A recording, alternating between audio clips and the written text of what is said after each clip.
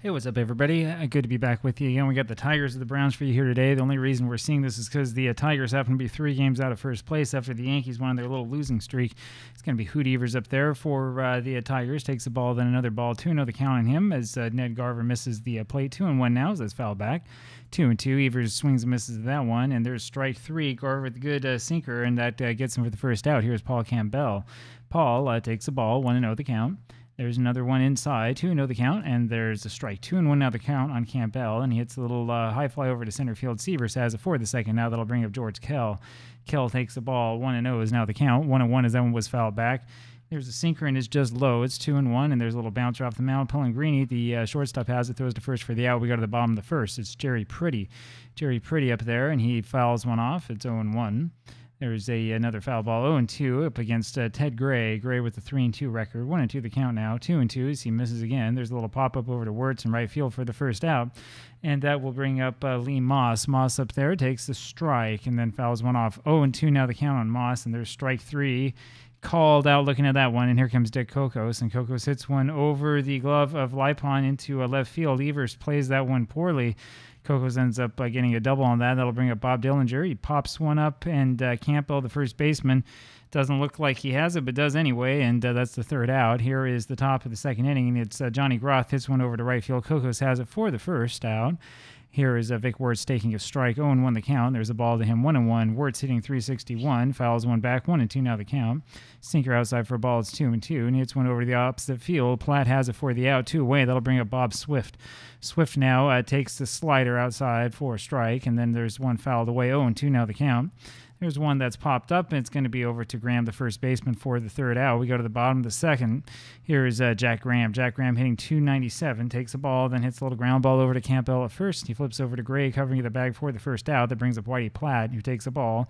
And then another one inside for a ball, 2-0 the count. There's ball 3. 3-0 now the count on Platt, and that one was high. And he takes his base. That'll bring up Roy Severs. 1 on, 1 out, bottom of the second.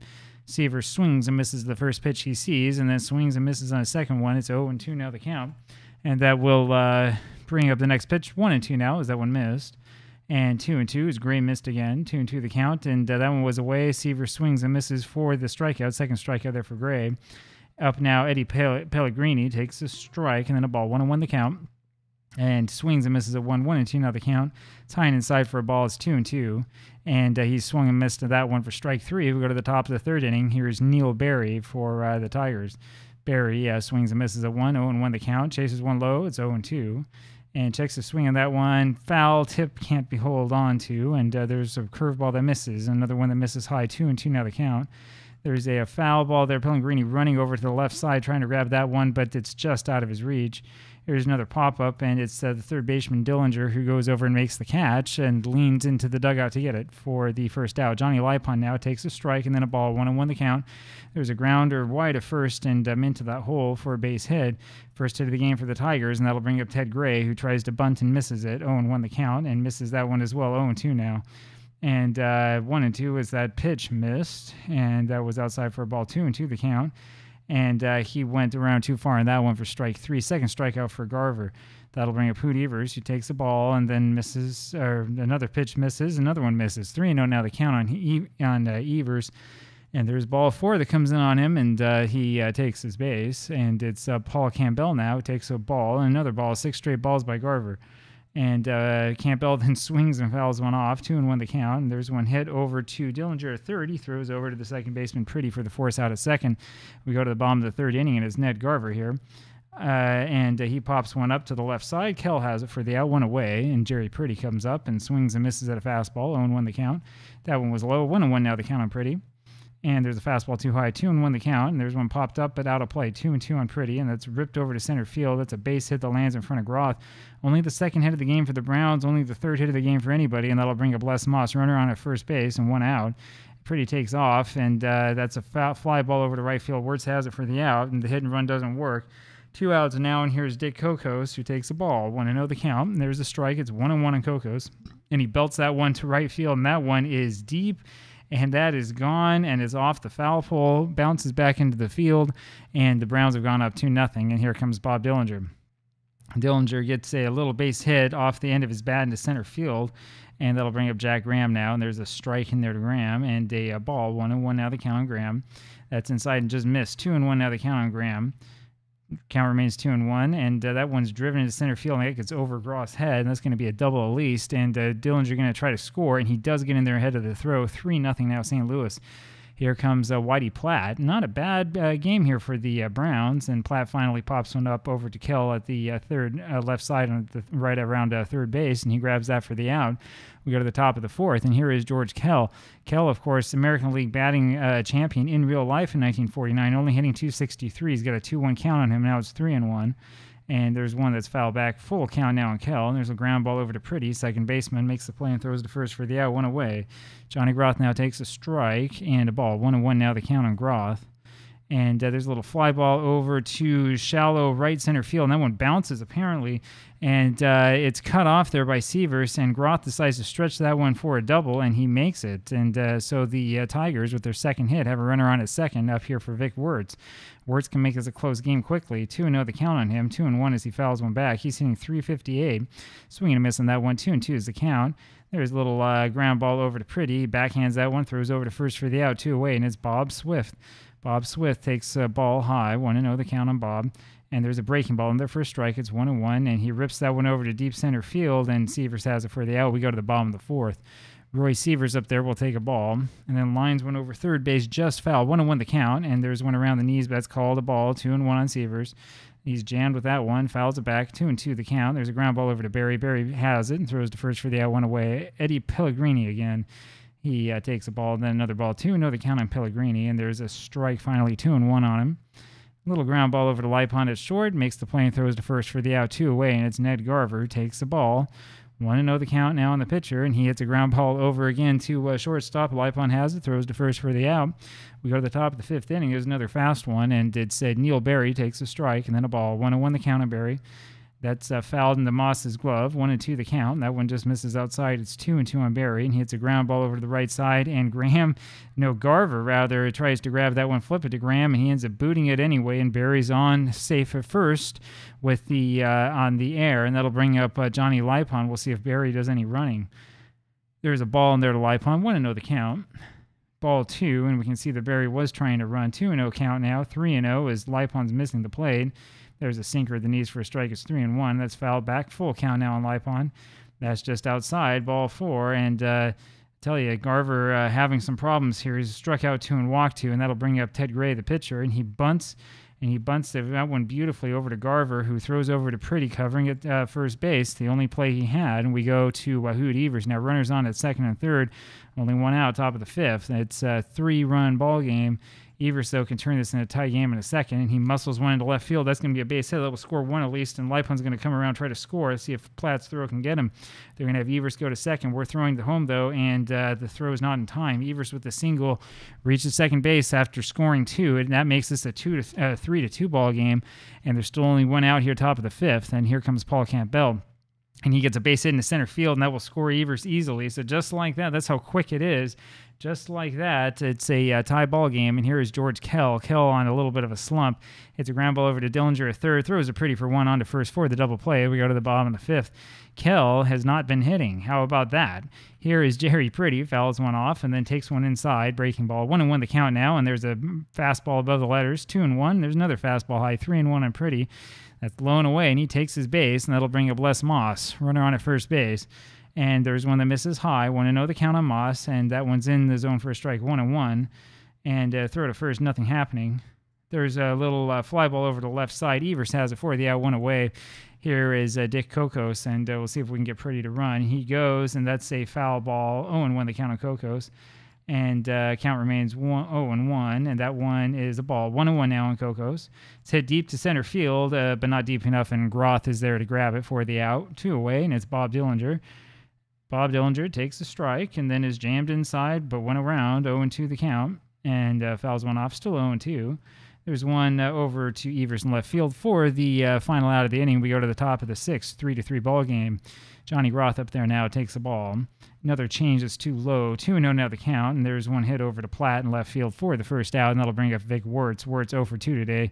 355, that average is dropping, and that one's hit to the gap in right field, and that's going to be a double there for Vic Wirtz as he comes in easily to second base. That'll bring up Bob Swift, and now we have to really pay attention and see what we're doing here as the Browns. There's a little ground ball over to the left side, and Dillinger grabs it. Wirtz decides to go to third, and with Dillinger making the play, he can't, of course, get to the bag.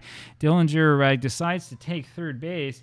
It's good base running is what the play-by-play here says. I would call that very risky base running, but I guess we can consider that to be a good play. I don't know. Personally, I look at that and I think that's a little bit risky as far as I'm concerned, but I mean, you know, you be the judge, and I don't know. It's a good play when it works, but if it doesn't work, it's not going to look so good for you. I mean, if he's thrown out easily at third base. So do or die play, and he did. And here comes Barry, and he hits a little ground ball over to first base. And it's going to be the first baseman, Graham, who flips over to Garver for the out, and we go to the bottom of the sixth. So the Tigers do not capitalize on that good base running, and here comes Jack Graham. Graham takes the strike, 0-1 the count, hits one deep to left field, and that's going to be in there for a double, and he's got it. Evers can't get there in time. That'll bring up Whitey Platt, runner on at second base, nobody out. Platt takes the strike, fouls one off, 0-2 the count now on Whitey. It's a fastball high, 1-2 now the count on Whitey, and that's the wind over Campbell's head. That'll score the runner, and Whitey pulls in with the single. So the Tigers can't make the Browns pay, but boy, the Browns can turn around and get the lead, and it's 4-3 now. Roy Sievers up there. Takes a fastball inside, 1-0 the count on Sievers, and there's ball 2 to him, 2-0. Fastball outside for a strike, 2-1 now the count on Sievers. There's one high, 3-1 on Roy. That's foul back. Full count now on Roy Sievers, and there's ball 4 that's called. Runners now in first and second. That'll bring up Eddie Pellegrini. Pellegrini takes a ball, and he's going to bunt here. Let's see. He'll bunt that one over towards third, and Kell makes the play, but can only go to first. Barry covering the bag at first base. That moves the runners up to second and third. That'll bring up Ned Garver. Now the question is, what do we do with Garver? Do we swing away? He hasn't hit anything at all this season. Do we try to bunt? Yeah, what do we do here? Up 4-3. Let's try to bunt. Let's try it. Let's see what happens. And there's a suicide squeeze, and that doesn't fool anybody. Let's try it again. That's bunted on and missed, and Platt is thrown out of the plate. So that was, yeah, I forgot about that. That's kind of what happens. This wasn't such a great play. It wasn't such a great play for me. Poor managerial decision. And there's a pitch that gets away. 1-2 now the count on Garver. And that's hit into left field, and that is going to be in for a double. So Garver gets his first base hit in the game and does drive in the run. Boy, if we hadn't tried that suicide squeeze, he would be doing just great. And I'm just taking a quick look here. He did have a number of doubles in real life, so we're good. Jerry Pretty now, runner on at second base, takes the ball, 1-0 the count. There's one below the letters for a strike, 1-1. Chopped towards third, but just foul, 1-2 the count. That's up outside, 2-2 now on Pretty. Little ground ball over to Lipon. He has it, throws to first base for the out. We go to the top of the seventh, and this will be Johnny Lipon, who takes a strike. 0-1 now the count on him. There's a ball in there now to Johnny, 1-1 the count, and that one is low. 2-1 now the count on Johnny, and he swings and misses a 1-2, and that's a base hit to center field. Lipon with his second hit and 2 at-bats here in this game, and that'll bring up Aaron Robinson now, the pinch hitter. Aaron Robinson pinch hitting for the pitcher, takes a strike and then a ball. 1-1 the count on him. Runner on first base. There's one fouled away. It's 1-2. That's a pitch low. 2-2 now the count. And that's a breaking ball way inside. Garver goes the distance with him as well. And there's a little ground ball over to Pellegrini. Flips over to Pretty for the force of second. No chance for the double play. I'll bring up Hoot Evers, who swings and misses a 1. And there it is. Pellegrini to Pretty. And on back to Graham at first base for the double play. We go to the bottom of the 7th. No damage done by the Tigers. Here comes Les Moss. Les Moss up there now. And he takes a ball outside. 1-0 the count. There's a fastball in there for a strike. And another ball. 2-1 now the count on Moss. There's one up high around his neck. 3-1 the count. And there's a ball downstairs, and Moss will take his base at first. And that'll bring up Kokos. Takes the ball. 1-0 the count now on Kokos, and that's inside. It's 2-0 on him. There's a big bender outside, 3-0, and Lou Kretlow, the new pitcher, is not doing so well, and that one's hit into the corner in right field, and we're going to try to score Moss, and he is able to score easily. Kokos has to stay at second base. That'll bring up Bob Dillinger. It's a 6-3 lead now for the Browns. Hope you like those brownies, and Dillinger takes the strike, and there's a pitch in the dirt, no swing on it, 1-1 the count. That was close, but just outside, 2-1 now. And that was up and in, 3-1 now the count on Dillinger. He takes a high strike. That was really high. Full count now. There's one hit over to Groth in center field for the first out. That'll bring up Jack Graham, still runner on at second base, and Graham takes the ball. And there's a breaking ball low, 2-0 now the count.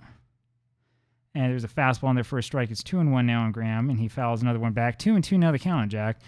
And there's a little ground ball over to Lipon. It's short, and Cocos can't go anywhere with it. The play is over to first base. There's 2 away now. I thought a little bit about bunting with Graham, but up by 3, it's not really a good sign. 1-1 now the count on Platt. That's a little bit high. 2-1 now is the count, and that swung on a miss for a strike. 2-2. There's one low and outside for a ball. Full count now, and that's inside and low, and that will put runners on at first and second. And here comes Roy Sievers. Sievers up there now, and it takes a fastball inside. Want to know the count, and there's a strike on him. It's 1-1. Curve is outside. 2-1 the count now, and there's a foul ball. 2-2 the count on Roy.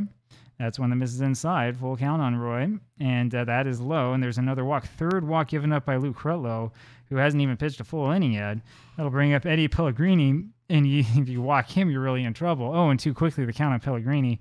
That one's dribble in front of the plate, and it's a really good play there by Swift as he hops onto that one, throws over to first base, and just barely gets his man. We go to the top of the 8th inning, and Garver, of course, still in there, throws a strike to the first hitter, Paul Campbell. And there's a ball low. 1-1 now the count, and there's one popped up over to Cocos in right field. He's got it for the first out, 1 away. George Kell takes a strike, 0-1 the count, and there's a fly ball over to Whitey Platt in left for the second out, 2 away, and it's Johnny Groth. Fouls 1 away right away, 0-1 the count on him. There's a ground ball over to third base. Dillinger has it, throws to first for the out, and we go to the bottom of the 8th. And Dizzy Trout will come in. Boy, there's a name we haven't seen for a while, Dizzy Trout, who must have been pretty old by 49, I'm about to say. 0-2 is the count on Garver, and pardon me for a second. Hi there, sorry about that. Another one of our famous interruptions. I was just looking at Dizzy Trout, who's 34 years old, and my wife called to have me make dinner, so there you go. Now we're going to see how Trout does here against Garver, and Ned has an 0-2 count on him. 1-2 as that one misses, and there's another pitch in the dirt. It's 2-2 now. And that's low and away. Full count now on Garver. And boy, that phone call really got to Trout because he lost the pitcher on 4 straight pitches after being up on him 0-2. That'll bring up Jerry Pretty now. Pretty comes up there and takes the pitch in the outside corner for a strike. And there's another one in there for a strike. 0-2 the count now on Jerry. Fouls 1 away, still 0-2. And that changeup just misses. 1-2 now the count on Jerry. There's a ground ball over to Campbell. He goes over to second for 1, and then back to him at first for the double play. That'll bring up Les Moss. 6-3 ball game. Moss with a ground ball over to Kell at third. He makes the play and throws to first for the out. We go to the top of the 9th. Here is Ned Garver pitching still up against Vic Wirtz. Wirtz takes the ball. 1-0 the count, and there's one fouled away. 1-1 now on Wirtz. Slider is low. 2-1 the count on him. Then he chases after that fastball, 2-2, and there's a little ground ball over to Pretty at second base, has it, throws to first for the out, 1 away. That'll bring up Dick Wakefield.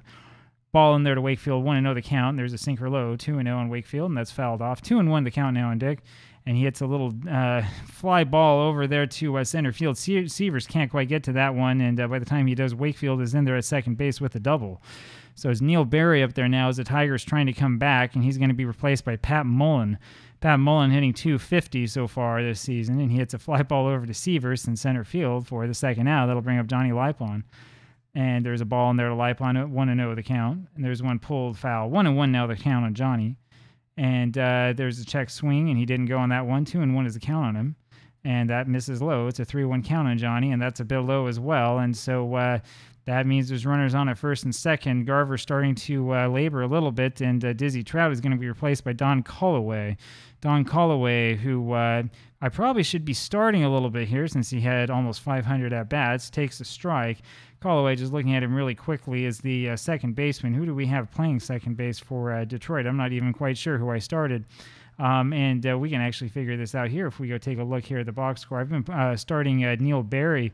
So if we look here at the lineup and see Berry, and yeah, you see he has only 329 at-bats, we might want to actually start starting Colloway instead. This is sort of learning the lineup as you go. I haven't done the research I'm supposed to do before the season. 1-1 is now the count on Colloway. And there's a line drive just foul. 1-2 now the count on Don. And that one's just tied for a ball. 2-2 the count on him now, and that's off the plate. Full count now on him.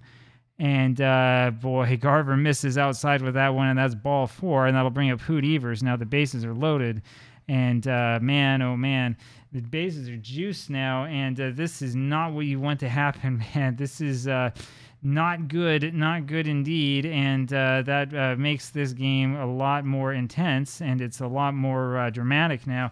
Colloway here in the top of the 9th represents the potential tying run at first base, and Evers, the hitter, could be the go-ahead run.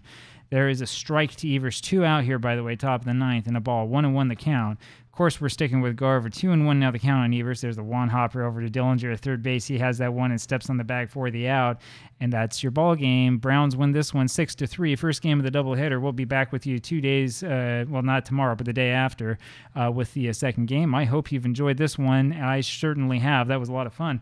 Talk with you then. Bye-bye.